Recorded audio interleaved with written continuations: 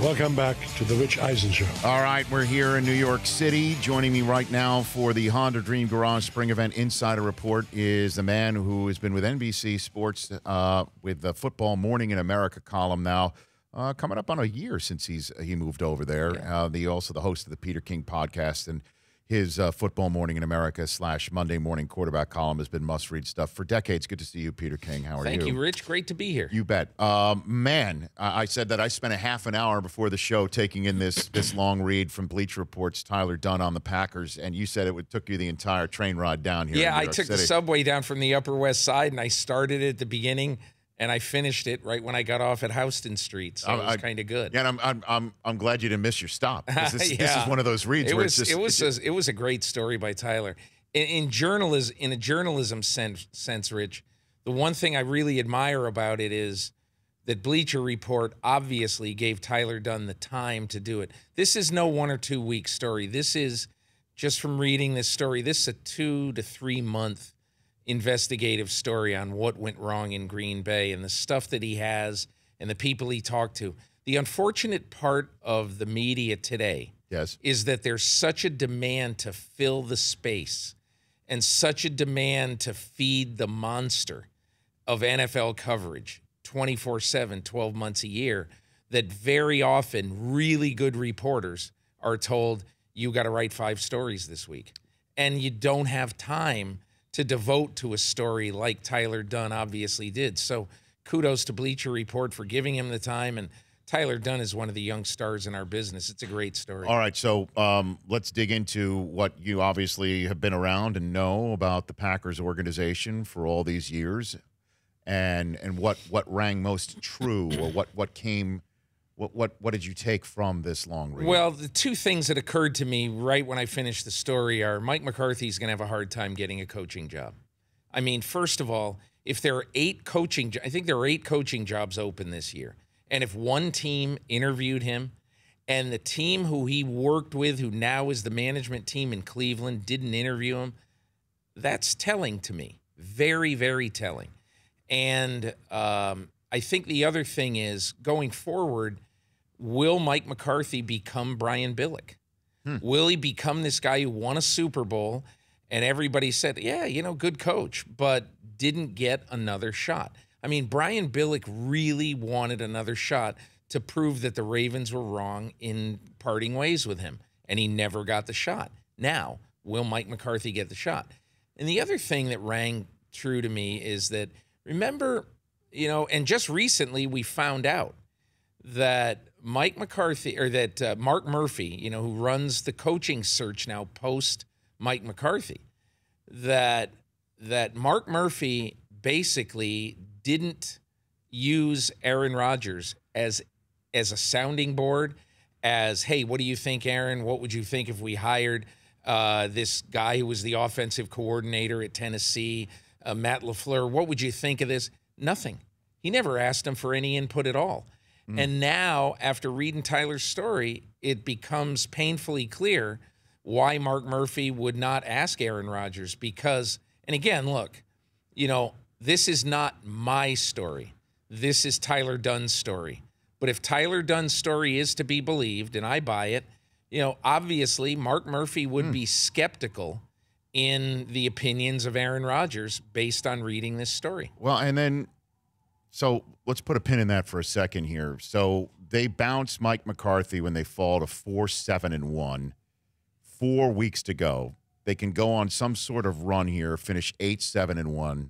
I'm just going through Mark Murphy's decision-making here to tell McCarthy to go out and But they leave. Stunk at the time. They did. They stunk. But there's no way. I mean, you don't think that there's no, seeing what you read in this article saying way. that we absolutely. I would have done the same thing that Mark Murphy did. I read Mike McCarthy's comments that they did him dirty. Yeah, they did him all that stuff. This team over the last 2.5 years is the most disappointing team in football, and no one is close for second place. Rich, just think of this. This team in the last 45 games, all right, is 21, 23-1. The vast majority of those games, Aaron Rodgers played. So it wasn't like Aaron Rodgers missed 2/3 of those. It wasn't like these are all Brett Hundley's losses. a lot of these losses are on Mike McCarthy and Aaron Rodgers. They are a sub-500 team over 2.5 years with Aaron Rodgers playing. It's just, I empathize with McCarthy, and I like Mike McCarthy, but he had no cause. He had no reason to think that this is a bad decision to fire him with 4 games left. Peter King here in the Honda Insider Report here on the Rich Eisen Show. So what of LaFleur coming in now? First head coaching job in the National Football League. You know, the one thing I would say, Rich, is that the people who know Matt LaFleur are a little bit worried for him because he's not a commandant. He doesn't enter a room and be a commanding presence. And I remember talking to Bill Parcells in January, and Bill Parcells, some of these guys he literally does not know. So he doesn't know for sure who, what kind of people they are. But he said, I'm a little bit worried about the NFL decision-making process when coaches are hired because maybe people think that they're geniuses on one side of the ball or other. He wasn't saying that, oh, it's this whole Sean McVay thing. He wouldn't care if it was defense. If it was somebody who was a brilliant guy on defense. He said, you really have to. And the reason why Tony Dungy struggled to get a job for a long time is that people think he couldn't. Wayne Weaver, Jacksonville Jaguars.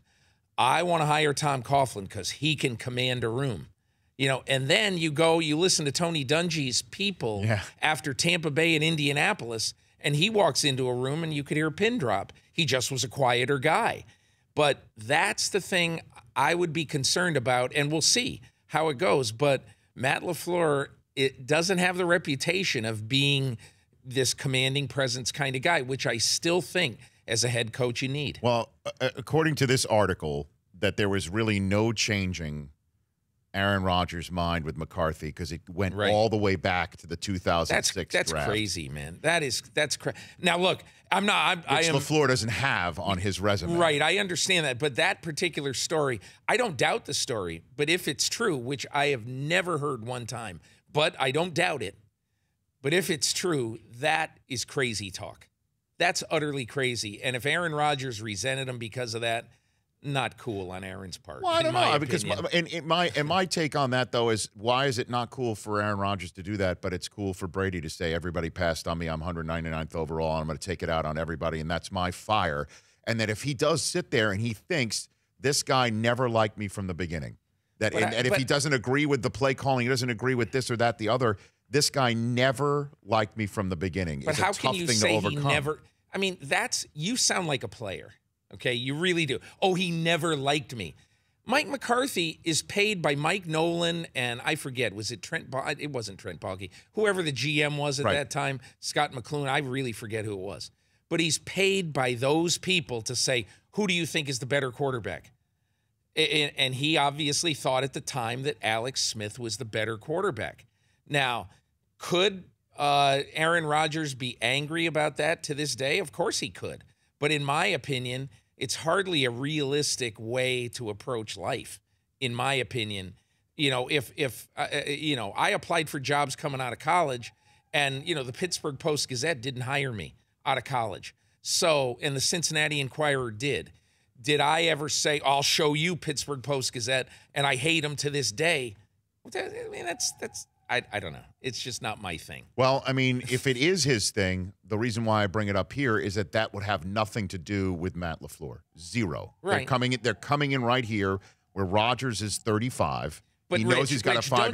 Don't you think that Mike McCarthy, had he been, Chris Sims, formerly of Bleacher Report, now at NBC, told me in the last spring when we were talking about this that Mike McCarthy's defenses or offenses basically were day one West Coast offense. Right. Very, very old, nothing new and exciting and imaginative.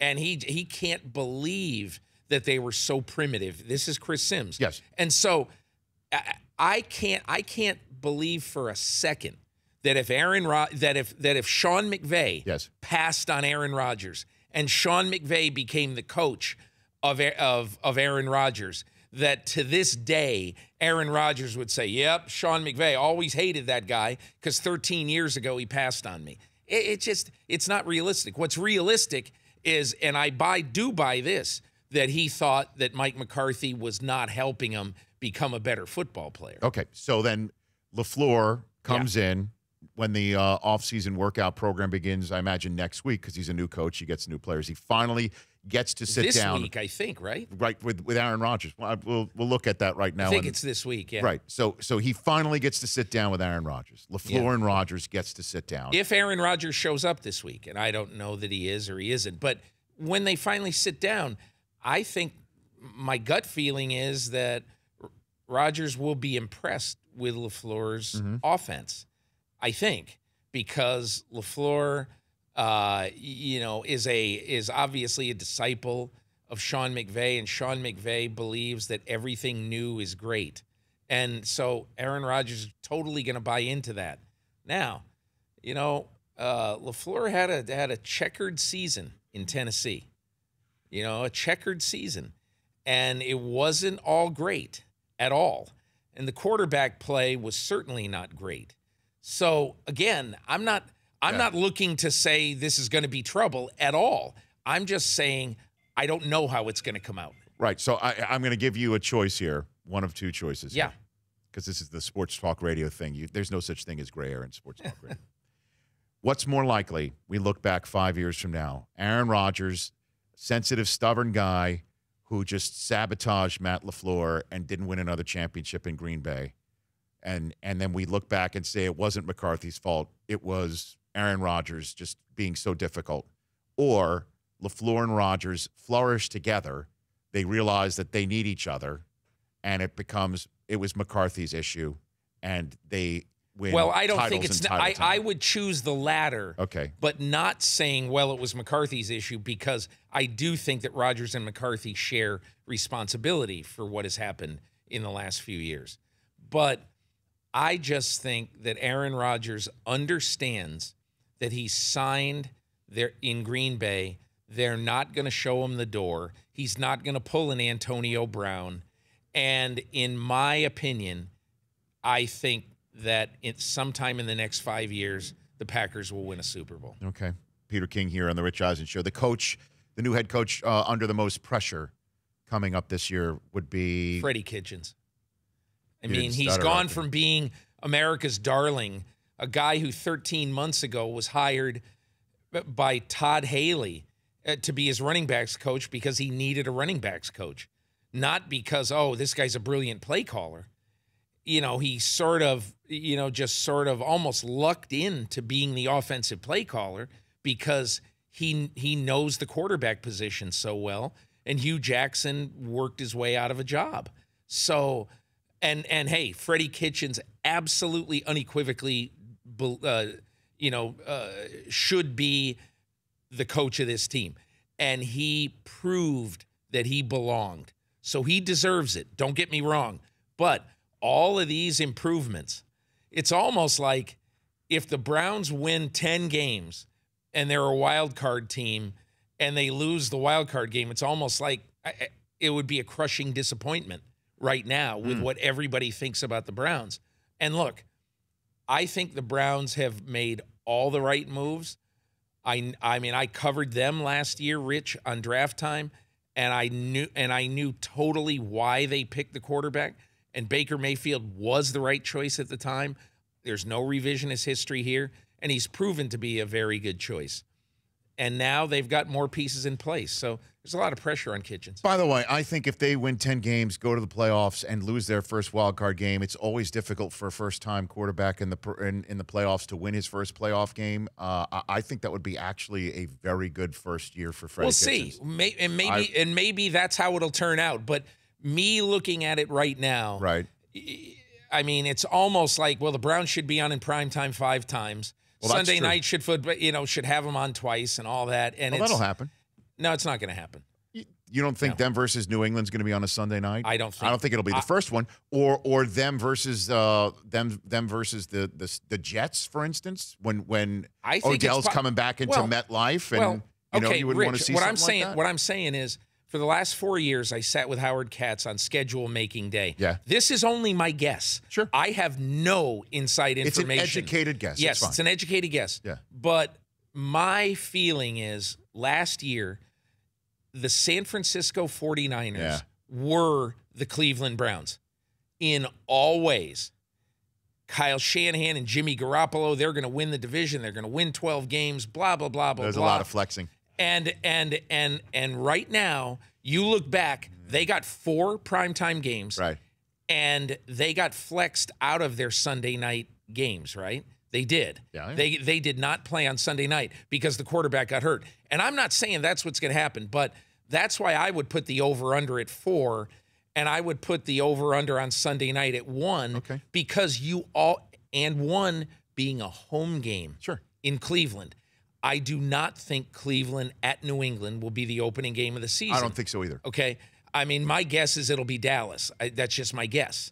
But the other thing I would say is I think the NFL will want to put the Browns on Sunday night at home fairly early in the season, maybe against Pittsburgh, maybe against Baltimore, but against a team that there will be a tremendous verve and excitement in the city for, wow, we're on Sunday Night Football for the first time in 100 years. That's what I think. I like Baltimore because I think the Lamar Jackson versus Baker Mayfield twice a year is great. Obviously, the Week 17 was fantastic. It was a great, My choice for the opening night is Pittsburgh at New England. Could be. Because I want to see what Pittsburgh looks like. Without Le'Veon Bell, without Antonio Brown, night 1 in New England. Everybody said, I bet I got 20 emails after I said I don't think it's going to be Kansas City and New England. And there were 2 reasons why it's not going to be Kansas City and New England, in my opinion. It's been Kansas City and New England on Sunday Night Football for 2 straight years. Right. Remember, opening day 2017. Yes. And then midseason 2018. Plus, the biggest marquee matchup in all of football right now is Tom Brady and Patrick Mahomes, the old and the new. Yes, sir.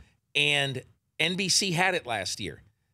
I got to tell you something. I will be shocked if Howard Katz gives it to NBC, gives it to us again this year. That's just my guess. Last one for you here, Peter King. You said Freddie Kitchens has the most pressure on him of any first-time head coach. What if the Cardinals go ahead and give Cliff Kingsbury Kyler Murray? I mean, that's a huge amount of pressure there. It would put a lot of pressure on him, but there was going to be pressure on him anyway because so many people look at him and say, how can a guy who had a losing record in college and get fired in college and have probably one of the worst 5 defenses in all of major college football over a 5-year period? Never could build a defense, ever. And how can that guy get a head coaching job in the NFL walking out of getting fired? So I'm not saying that they won't take him and there won't be a lot of pressure on him. There will be. There will be a tremendous amount of pressure on him. But I always view a first-year quarterback, no matter how much hype there is, I view it a team winning 3 games, a team that had an awful defense and no offensive line. There's going to be pressure on them, but they're not a very good team. So it's not like in Cleveland where I think the majority of Cleveland Browns fans, expect that they will win the division this year. I don't think anybody expects if the Arizona Cardinals pick Kyler Murray that they'll win the division. All right, couple more minutes left here with Peter King. So have you met anybody since the Combine, any breathing human being since the Combine that thinks Kyler Murray is not going to be drafted #1 overall by Arizona? No, but, again, that's recency bias to the nth degree because, look, Rich, I was saying this to somebody the other day. Now that the draft is on ABC as well as NFL Network and ESPN, there's going to be more live television coverage of the draft than there is of the presidential election on election night. It's totally preposterous. But do you think that the NFL, if they haven't said anything yet, do you think the NFL won't at some point sidle up to Michael Bidwill of the Arizona Cardinals and say, whatever you do, do not breathe a word to anyone about what you're going to do. And let's not be dangling Josh Rosen out in trade talks a week before the draft. Well, they can't because they got to make sure Kyler Murray's a living, breathing human being at the moment they pull the trade. Yeah, as soon as they get him. But I mean, but again, I guess I would also make this point.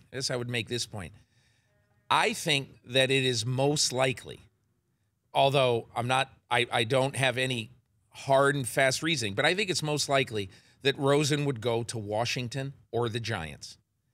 If he goes to one of those two teams, you've got Bruce Allen, who is excellent at keeping secrets, and Dave Gettleman, who's pretty good at it too. Okay? So if you have those two guys, it would be possible for Steve Keim 5 days before the draft or 3 days before the draft to say, give me your best offer by 6 p.m. on Thursday. Give me your best offer for Josh Rosen, and I might call you that night. Okay. I like it. Ask him the poll question before we send him out the door, Chris. All right, Peter, who do you blame for the Packers' fall to mediocrity? Mike McCarthy, the front office, Aaron Rodgers? Nah, I don't know. I mean, it's a classic. Everybody deserves it. There's not a person. You know, that's a talk radio question right there. That's why he came up with it. it. I can't answer the question. I'm going to chicken out totally because I don't think it's an answerable question. I think if you asked me to give percentage on that, I'd say, probably 40% Thompson because I think he really got predictable. You don't build a team one way. Right. You don't build a team all the way through the draft. I think Preston Smith, Zadarius Smith's a great free agent, daily double for this team this year. But I also think that McCarthy and Rodgers deserve blame. I cannot believe that I'm saying that the Green Bay Packers, with most of the time Rodgers playing, have been under 500 for 2.5 years. That's insane. So he's choosing the front office. If it's 40% there and he splits the other two between 50, it's 30%. 30, right, yeah, but it's the front office, but barely. Front office. Barely. It's Ted Thompson by a nose in the Belmont, in the mile-and-a-half Belmont Stakes with Aaron Rodgers and Mike McCarthy next to him. Down the stretch. And down the stretch they come. At Peter_King here on The Rich Eisen Show. The Rich Eisen Show, weekdays at noon Eastern on Audience.